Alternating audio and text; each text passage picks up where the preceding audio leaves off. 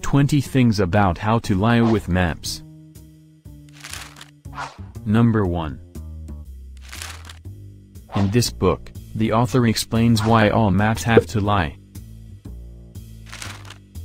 Number 2. Maps have three main attributes: projection, scale, and symbolism. All three can be part of distortion. Number 3.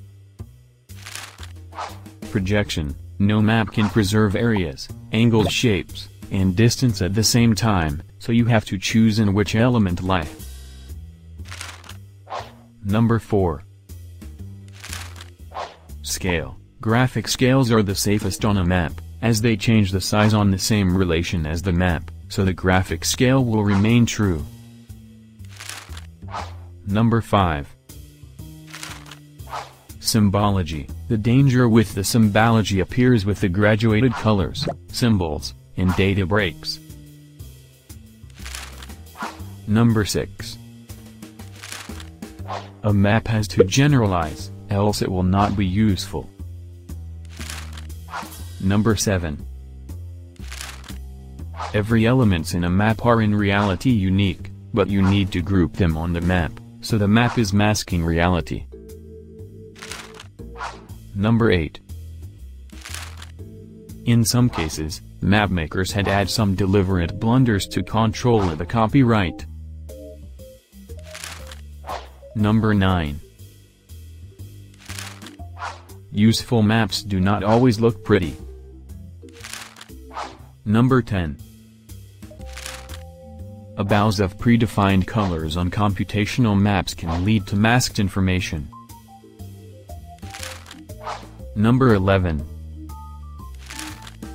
Advertising and cartography communicate a limited version of true. Number 12. Maps are needed for urban planning, but at the same time those maps reflected just a selected view of the reality. Number 13. Zoning map is extremely important as they can make rich some people by decisions about using generalizations and lines for certain zones. Number 14. The maps are being used to legitimize territorial conquests and disputes. To have a good defense, you need to guard your geographic detailed maps and leak false geographic information to your enemics. Number 15. Fudged maps used in the conflicts to disinform the opponent are becoming more and more deprecated as the spy satellite are improving their spatio-temporal resolution. Number 16. Cartographic silences is a form of geographic disinformation. Number 17. Different locations have different way to create maps, which can be understood as a different dialects.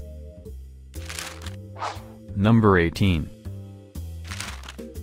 There are problems of privacy in some detailed maps as there is too much granularity on the information. Number 19.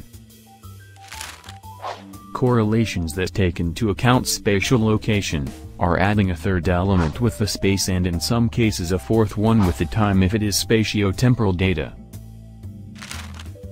Number 20.